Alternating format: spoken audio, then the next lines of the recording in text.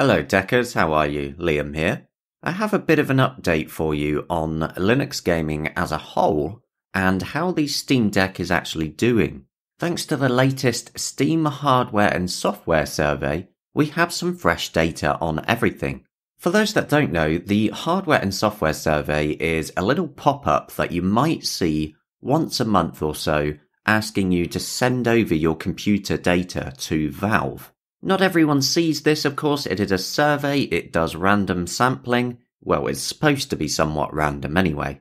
Taking a look over at October's data that's just come out, it reveals some pretty fun facts. For starters, Linux is at the highest user share on Steam in over 4 years now. It's at 1.28%. Really, that doesn't sound like much, but to put it into perspective, that's possibly around the 1.7 million monthly active user mark, which is based on the 132 million monthly active figure Valve gave out back in March.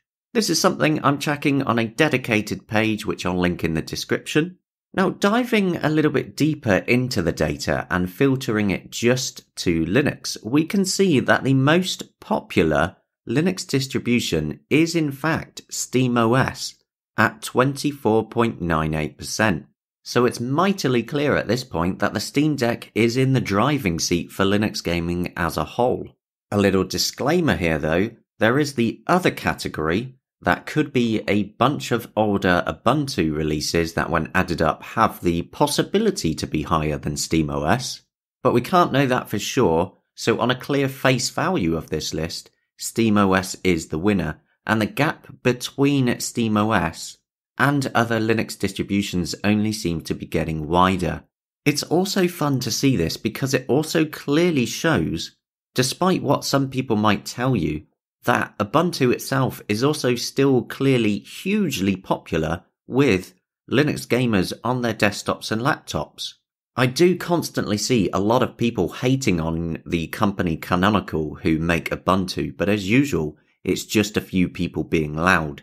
The data speaks for itself. Looking at the GPU data, the Steam Deck's custom AMD GPU is also the most used single system by a wide margin here, with the GPU sat firmly at the top with 25.01%. It's clearly popular, and anyone saying otherwise at this point is either plain ignorant to the facts or just a dummy. Now, if you're interested to know how many people have decided to put Windows on it, well, an interesting indicator here is looking at the Windows-only data. When you look in the GPU section, the Steam Deck GPU still doesn't even show up. So right now, it certainly seems like the vast majority on Steam Deck are still sticking with SteamOS. So Valve has done a good job overall on the experience there.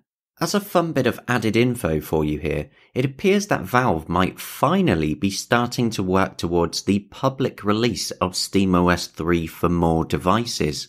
The people over at Steam Deck HQ got a tip that in Valve's code repository, they had an update for the SteamOS media creation tool, which allows you to burn an ISO of SteamOS itself to something like a USB stick. And this was updated on October 25th. It doesn't mean it's ready and it doesn't mean it will come soon, but it seems that someone at Valve has started working on it at least. Anyway, what do you think about all this? Do let me know in the comments. As usual, I value all your feedback, and I'll see you later.